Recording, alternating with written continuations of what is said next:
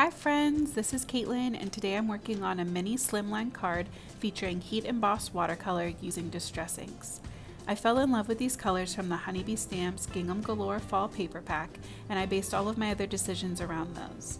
The stamp set I'm using today is from Pawsome Stamps and is called Hey Pumpkin, and I used my distress ink color chart to pick out some inks that went well with my pattern paper. As always, all of the supplies I use and the specific colors will all be listed in the description box below for you. I stamped out my images with my Misti so that I could ink up my stamps multiple times and get a really clear impression since I was using watercolor paper. The texture of the paper can really affect how the images stamp, and I didn't want there to be any gaps in the image or in my heat embossing.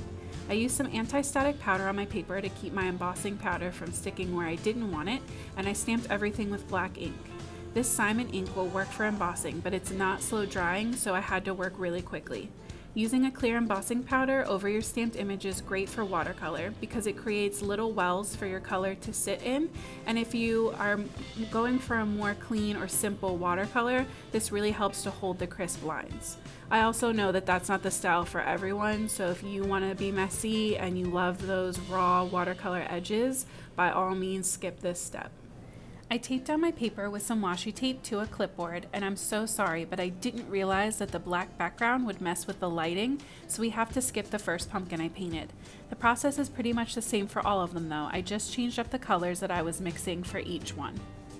I stamped some of each of my distress inks onto my large acrylic block and used a number 3 brush to paint on a base layer of clean water to each section of the pumpkin first. Then I dropped in a layer of a light ink all over. Then I went in with a darker ink and I added the color just to one of the edges of that section to start adding in the shadows. To blend that out, I went back in with the first light shade I had used and painted over the areas where they met. Anytime there was too much color laid down, I would dry off my brush on a paper towel and hold it against the paper to let it soak up some of that water. I did this a lot in the middle sections to help keep them brighter and boost the contrast and shape of them, creating that rounded globe effect. I had an issue with pilling on this pumpkin, where this paper starts to break up and you get that little ball of paper fuzz. I've learned the hard way to leave it alone and let it dry. Once it's dry, I can usually pick it off with my nail or by barely touching it with a sand eraser. If you keep messing with it when it's wet, it'll get bigger and deeper, and I promise it will mess up your image. Trust me, I speak from experience. I worked my way through each of the pumpkins, trying to make some light and some dark, just so that there would be a nice range of color across my panel. Honestly, I kind of zoned out and just went into autopilot with these. There wasn't a lot of thought to which would be each color, I just painted, which was actually really nice. That embossed border also really helps with this because you don't have to be super neat and you don't have to wait for each section to dry before you're painting next to it. That's one of my biggest pet peeves about watercolor. This was my first time trying this out with the black ink and the clear embossing, and I will definitely be doing it again soon. If you haven't tried it yet, I really encourage you to play around with it. I also really recommend using your distress inks for watercoloring. I love that I can use something I already own in a new way, and they blend so easily. I went in with a couple greens for the stems, just dropping in the lighter shade all over, and then adding the forest moss to the left side of each stem. I let my pumpkins air dry while I cut out the orange layer with this Honeybee Stamps mini Slimline die, and fussy cut the pumpkin cluster out with my scissors. I'm pretty sure that right now this stamp set doesn't have a coordinating die, but this shape is so easy to cut you really don't need them. I recently got these Fisker scissors and the handle is a little bit different. I think that I like them, but they're taking some time to get used to. Per my usual, when this was done, I also went in with my white gel pen to clean up any areas where my color made it outside of the lines. This is 100% not necessary, it just makes me feel better about my overall look when the project is complete, especially because this card was so simple. I had plans to use this sentiment that says, "You're the cutest pumpkin in the patch," and so I watercolored over that with a blue to match the pattern paper, but it didn't work out for this mini Slimline size, and I had to use a different sentiment. But I decided to leave in the footage of me trying to make it fit just for your amusement. In moving everything around, I also decided that the orange and blue paper against each other was just too much pattern. So I decided to die cut some plain white cardstock with one Slimline die bigger than the orange panel, and I added foam tape to help frame out the orange panel and separate it from the blue. I think this also really helps to tie in the white border around the pumpkins and add a little more interest to the overall card.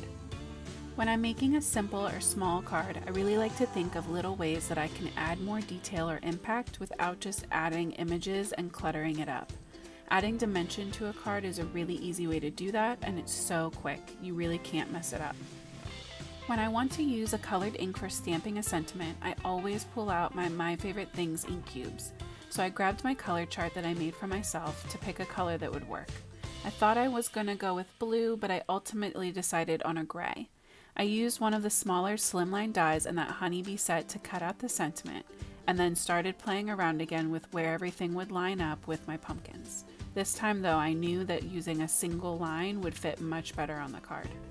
My strip was too long, so I lined up the sides of the die again, putting the end where I wanted it to be, and ran it through my big shot again.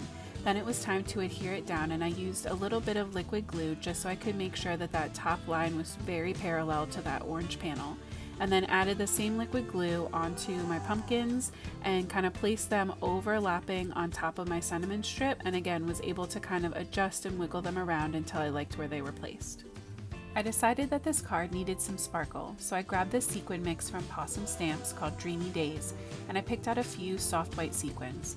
I feel like sequin placement does not come naturally to me, and I'm always moving them around and questioning myself. If you have any embellishment tips that you can share with me, please leave me a comment below. I'm very interested to see in how you guys approach your sequin placement, or do you just skip it altogether? There's gotta be a solution here. I've been watching a lot of Kathy Zilski and I really love her approach to it, but I just feel like I'm not getting the hang of it yet. One thing I can tell you that I absolutely love is this embellishment tray from Twiddler's Nook. I love that I can pour out my sequins, sort through my colors, pick what I want, place them down, and then it's so easy to pour them back in my bag without making a mess everywhere. That is truly a lifesaver. Well friends, that's going to wrap up day 5 of this October Eve series. I hope that changing it up and showing some watercolor instead of my usual Copic coloring was a nice change.